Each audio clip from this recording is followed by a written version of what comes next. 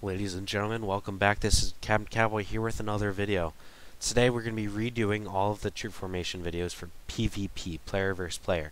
This is the kind of formations you want to be utilizing when you're out fighting different players within your own kingdom. So I want to go ahead and make a video, just a couple basic videos, and make this based on your different troop formation. Troop march capacity. So this video is going to be highlighting the march capacity of a formation of 50,000, 100,000 or less. So, if this is not, your troop formation march size, this video is not for you. But don't worry, there will be more videos of different formation sizes. And these are just basic, broad formations. This won't work for everyone, but this is what works for me. So it's basically going to be a split between your infantry, your cavalry, and your distance.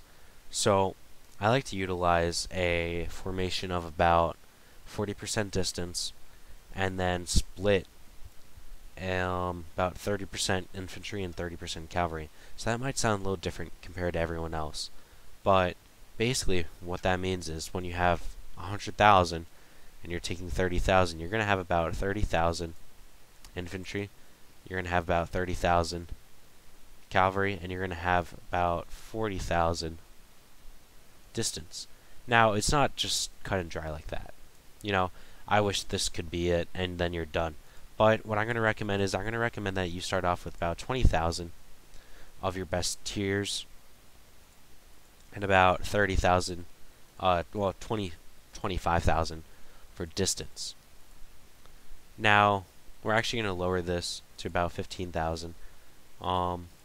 Same here.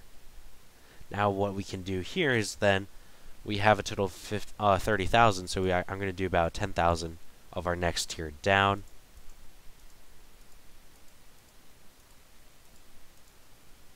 Okay. And then from here we're going to go down to 5,000.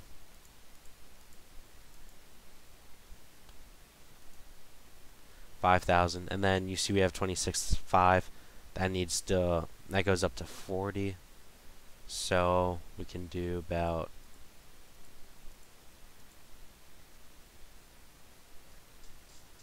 10k there. Then we have 3,000, so we can go up to like 500.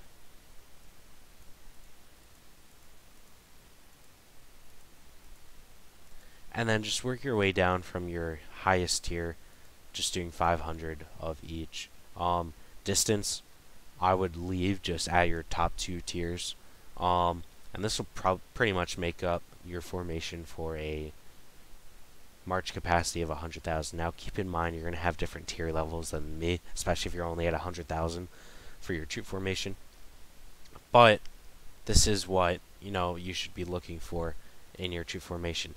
Having about 15,000 of your highest tier for infantry and cavalry, and then going down to 10,000 for your second highest tier, because the reason for this is there are different types of troops within each, there's different, qualities of troops within each type. So here we have cavalry. This is a cavalry, heavy cavalry, and then my T10s are light cavalry. So my T11s have an increased attack against pikemen. So they have an increased attack against a very specific type of infantry.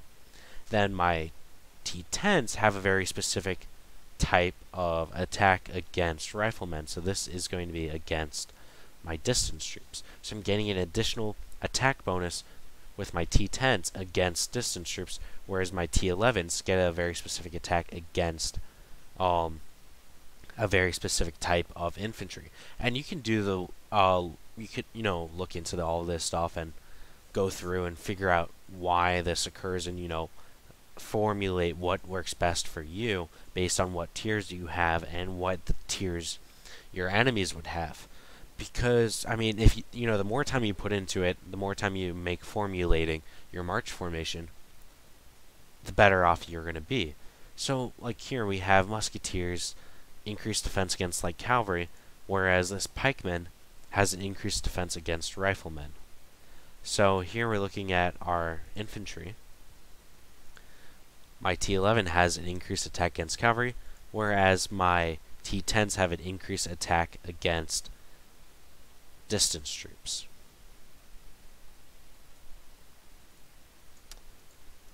Now, each tier is different. There's a couple different tiers that have like the same types back to back. Like you see T9s and T8s are both riflemen. But if you notice, like, hey, this rifleman has an increased attack against all cavalry and all artillery. Well, who really cares about all artillery? Let's be honest. It's really only good versus traps, so that's cool, that's neat, but it's not the end of the world. And then the grenadiers have an increased attack against musketeers, and musketeers are a different special type of infantry. So we have a special distance for cavalry, and we have a special distance for infantry. So that's why you want to, separate the two and have a mixture of both, because if you have a mixture of the two different types, you'll be able to attain an increased attack bonus against any type of troop that you will be facing, and it will just maximize the odds of your troop surviving. So this is a basic formation video for troop marches of 100,000 or so. So, this is going to go, it's good for anything below 100,000. This is good for anything from up to like 125,000.